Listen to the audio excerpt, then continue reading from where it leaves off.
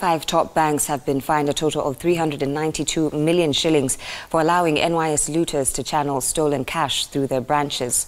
In a statement to newsrooms, Central Bank Governor Patrick Njoroge said Standard Chartered, Equity, Cooperative Kenya Commercial and Diamond Trust banks had transacted 3.5 billion shillings. Now, Njoro GE says police will now target banks officials who have abetted the wanton looting of public funds. Francis Gashuri with that report.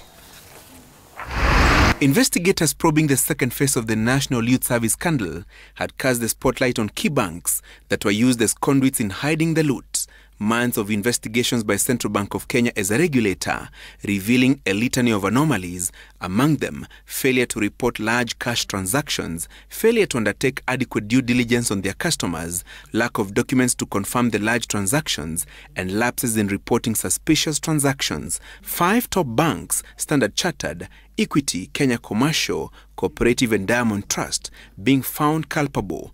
A total of 3.57 billion shillings was channeled through these 5 financial institutions out of the 9 billion shillings that was allegedly looted in the second season of the NYS scandal. They will be required to pay a total of 392 million shillings in penalties for failing to adhere to regulations. Standard Chartered Bank, the major culprit, with 1.62 billion shillings of the NYS loot being transacted through accounts held by individuals and companies that traded with the institution. 886 million shillings, according to the CBK probe, was transacted through various branches of Equity Bank. At 639 million shillings, Kenya Commercial Bank was used to transmit the third largest chunk of the NYS loot, while Cooperative Bank was, according to the CBK investigations, used to transact up to 263 million shillings in the scam.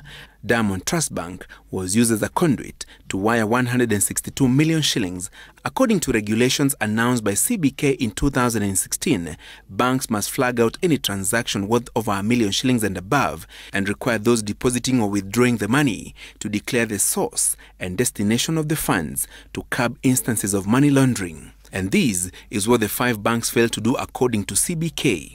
And for their errors of omission and commission, the 5 banks have been slapped with penalties of between 56 million and 149 million shillings, depending on the frequency and magnitude of anomalies picked out in the CBK probe. But DTB and Equity banks insist they were yet to receive communication on the penalties that had been imposed by CBK and would respond to the regulator's report within 14 days. KCB and Standard Chartered banks, on the other hand, acknowledging receipt of the CBK communication on the fraud probe and would cooperate to resolve the issues that had been raised. CBK has given the 5 banks 14 days to submit reports on the measures they will institute to seal loopholes used by the NYS suspects to siphon public funds. But prosecution awaits individual bank managers and tellers who aided the multi-billion shillings transactions in the 5 banks. Director of Public Prosecutions Nuruddin Haji confirming that his office, together with the Directorate of Criminal Investigations, was narrowing down on the culprits.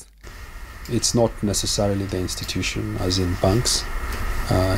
What we've seen mostly, it's individuals within the banks that are, of course, also enticed, like the individuals within the public service.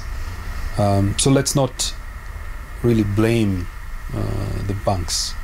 I think what we are going to do with the central bank is look at the loopholes that exist and see how best they can be closed.